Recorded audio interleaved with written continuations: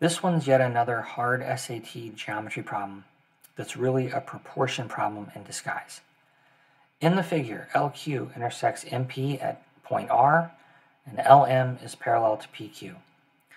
The lengths of MR, LR, and RP are 6, 7, and 11. What's the length of LQ? All right, bad news. You've got to redraw this figure. And if you think it sucks for you, think about how bad it is for me. It's kind of like a warped bow tie. And then just step by step, write down what ETS tells you.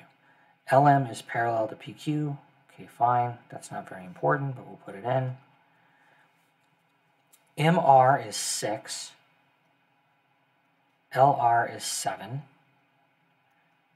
And RP is 11. What's the value of LQ? So we're looking for this big line here, which sucks some more. This is a proportion. What's the proportion? The proportion is the small triangle to the big triangle. It is the two sides you know in the small triangle to the one side you know in the big triangle and the one side you don't know. So in the small triangle, we have a diagonal side.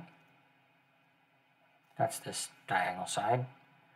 We have a flat side. So I'm going to set the proportion up that way. All you got to do is keep the stuff on top and the stuff on bottom. So I'm going to put diagonal on top on the big triangle, flat on bottom. And of course I'm going to set my two fractions in the proportion equal to each other. So what are the real numbers here? What's the diagonal number in the small triangle? It's 6. And what's the flat number? 7.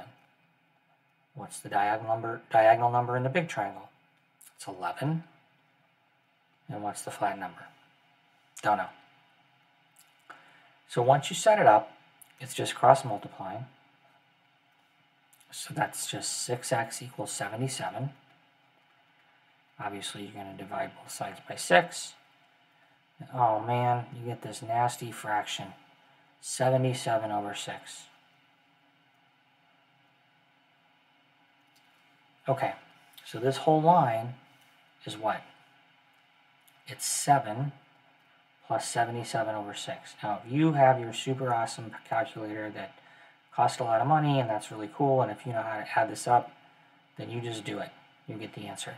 If you don't, or you want to know some other way to do it, I'm going to show you real quick how to bow tie. What you do is you multiply these numbers in a diagonal fashion. So 7 times 6 is 42. 1 times 7 is 77. You always multiply the bottoms, so you're going to get 6 on the bottom. And since it's an addition problem, you're going to add 42 plus 77. That's obviously calculator math. It's 119. And look at that. What answer choice is that? It's D.